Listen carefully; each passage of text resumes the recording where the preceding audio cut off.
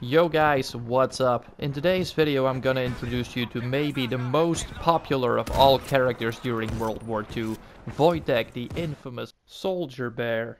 He was a Syrian brown bear whose mother was killed by hunters, and as a young cub he was taken along by a little boy who lived in Iran. In the spring of 1942, the so-called Anders Army, that consisted of Polish armed forces, was forced to evacuate from the Soviet Union after they had been established there in the 1941-1942 period. They left for Iran accompanied by thousands of Polish civilians and came across a railroad station in Hamadan on the 8th of April 1942, where they saw the little boy with his bear cub. An 18-year-old Polish refugee called Irina was so taken by the cub that Lieutenant Anatol Tarnowicki bought the little animal from the boy to take along to the Tehran refugee camp under Irina's care. 3 months later, the cub was donated to the 22nd Artillery Supply Company, who named him Wojtek, which means happy warrior. His diet consisted of condensed milk in a vodka bottle, honey, marmalade, syrup and fruit, but also beer and cigarettes were often handed to Wojtek. Pretty soon, beer became his favorite beverage. Because Wojtek had spent most of his life amongst humans, he wasn't hostile towards them. On the contrary, he even started to copy the behavior of the soldiers.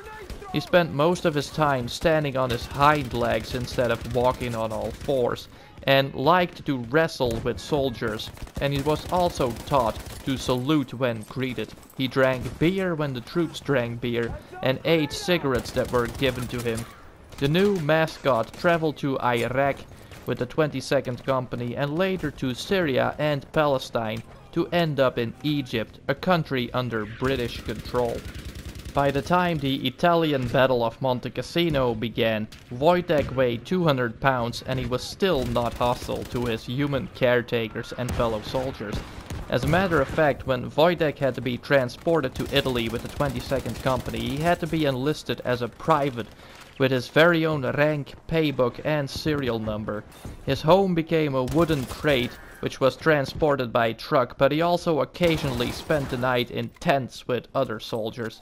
During the Battle of Monte Cassino, Wojtek even assisted the ammunition convoy by lifting super heavy crates and carrying them to a truck. 100-pound shell cases were no problem for him, while they required 4 men to carry the cases.